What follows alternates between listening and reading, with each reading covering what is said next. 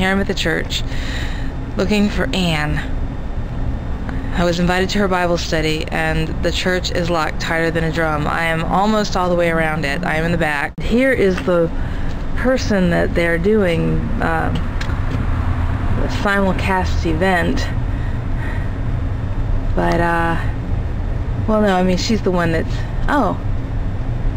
Okay, so this is just a special thing, but she's the one doing the seminar type thing that they're having where they listen to it and they talk about it. But every single door I go to, I hope this one's different. No. Locked. I'm convinced this building is several acres large, but I'm making my way slowly around it. Gorgeous. And this door looks a little more promising, perhaps. I think it is slightly ajar. Did I find an open door? Yes. I don't think this is the place. It has a lock. Well, at least we know those kids are secure. It's good. Night, that's huge. It's gorgeous. But is the door open? Ooh, that was a snowflake that just came down. They're calling for wintry mix tonight and tomorrow. And is the door... No, it's locked. People exiting the building. Maybe I can go in where they came out. They have a marquee. It's 49 degrees. And I'm 20 minutes late for the Bible study. Welcome!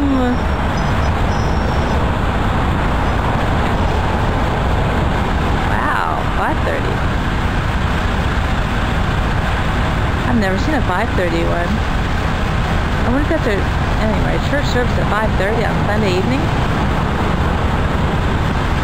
Yep. There she is. I have been directed to this door, and it is open. Okay, she said down the hall to the glass doors where you can't go any further, and then up to the left to the 3rd floor. It's a big, big church. I hope I'm going the right way. Okay, up, up, up. Here we go. Oh, I'm also going upstairs. We might have to abbreviate this. Got Valentine's Day on the mind. Lips, heart. Aww. Well, I've reached the top. There doesn't appear to be any class. But there is a water fountain. Ooh, this sure looks interesting. Ooh, how pretty. I wonder if I can get down there. Yep, I made it down into that beautiful room. Well, I am sorry I missed Anne's Bible study again. I love the book of Daniel, and I think that's what they're studying. So I'm just going to sit here in the church and share what we learned last Sabbath in our sermon about the book of Daniel. The preacher made a point I'd never heard. The book of Daniel, well, I had wondered about it. The book of Daniel is sealed. It says at the end, you know, go your way, for the words are sealed until the time of the end. It says that in Daniel 12:9. So, you know, the whole book's not sealed. Obviously, we know and understand the story about the fiery furnace, the lion's den. Even Martin Luther identified the Catholic Church as the Roman Catholic Church as the little horn power, and that was well before the time of the end, which it's a long story, but it started in 1798. So what was sealed?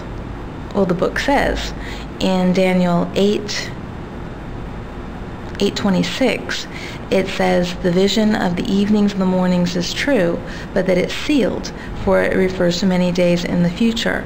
And what is the vision of the evenings and the mornings? That's in Daniel 8:14. It says, what does it say?